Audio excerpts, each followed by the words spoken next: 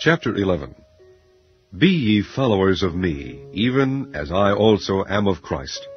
Now I praise you, brethren, that ye remember me in all things, and keep the ordinances as I delivered them to you. But I would have you know that the head of every man is Christ, and the head of the woman is the man, and the head of Christ is God. Every man praying or prophesying, having his head covered, dishonoureth his head. But every woman that prayeth or prophesieth with her head uncovered dishonoureth her head, for that is even all one, as if she were shaven. For if the woman be not covered, let her also be shorn. But if it be a shame for a woman to be shorn or shaven, let her be covered. For a man indeed ought not to cover his head, forasmuch as he is the image and the glory of God. But the woman is the glory of the man. For the man is not of the woman, but the woman of the man. Neither was the man created for the woman, but the woman for the man. For this cause ought the woman to have power on her head because of the angels.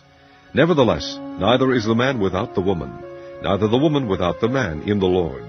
For as the woman is of the man, even so is the man also by the woman, but all things of God.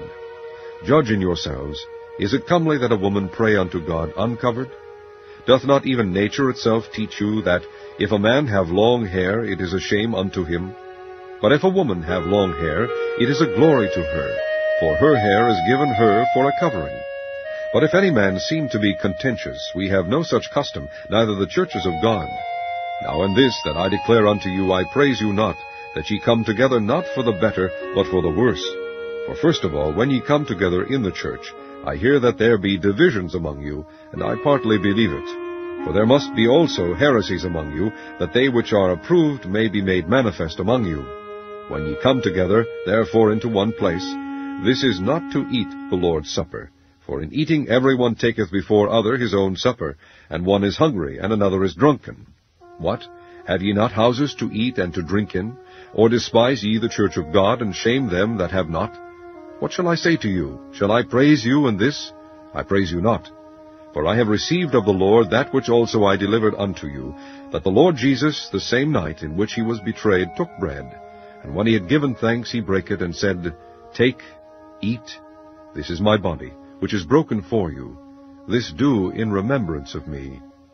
After the same manner also he took the cup, and when he had supped, saying, This cup is the New Testament in my blood.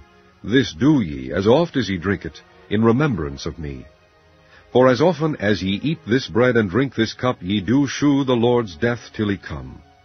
Wherefore whosoever shall eat this bread, and drink this cup of the Lord, unworthily, shall be guilty of the body and blood of the Lord.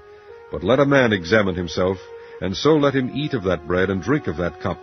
For he that eateth and drinketh unworthily eateth and drinketh damnation to himself, not discerning the Lord's body.